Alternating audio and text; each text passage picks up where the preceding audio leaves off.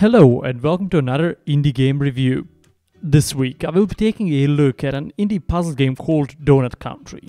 Okay, I said puzzle game, but the main puzzle, at least for the most of it, is to just drag as many things into the hole you control and I presume drag it all into the earth, which is hollow in this game. However, that's not all. The story revolves around a raccoon controlling the hole to get some kind of points by doing so, and throughout the game many of the side NPCs get their issues resolved somehow.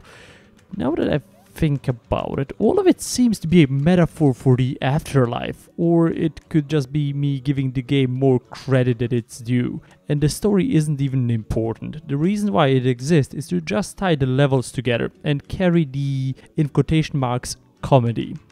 And it can be skipped freely, you won't miss that much. Now, on the other hand, we have the gameplay, which is actually quite a lot of fun.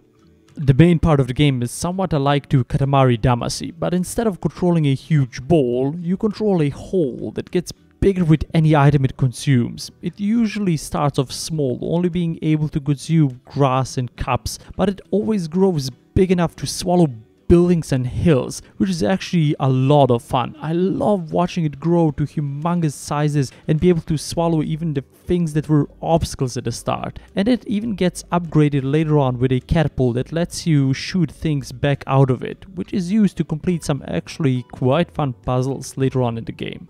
However, one thing does bother me about this game, which is its lack of an open world mode, where you go around a huge map, starting off small and then ramping up to swallow, well, the world I guess, or the universe even, which would have been amazing to watch, and it could have fixed one major problem that I have with this game. It is too short. It only took me an hour or so to finish the whole game, and the replayability value is almost zero. After I saw all the puzzles, there wasn't much compelling me to replay the game, well, besides making the footage for this video, and combined with the price of it being 12 euros, I'm sorry to say that this game is just not worth buying at this moment. So, to wrap this all up, Donut Country is an actually fun and beautiful game. And I want to give a big shout out to Ben Esposito for making it. This game has been solo produced for a few years and it's actually quite competently made. But to say it again, sadly not worth it, unless it's on a at least 50% sale, or if it gets new gameplay modes or more levels. And if you made it this far, please consider throwing a like on this video or even subscribing if you want to see more of my reviews.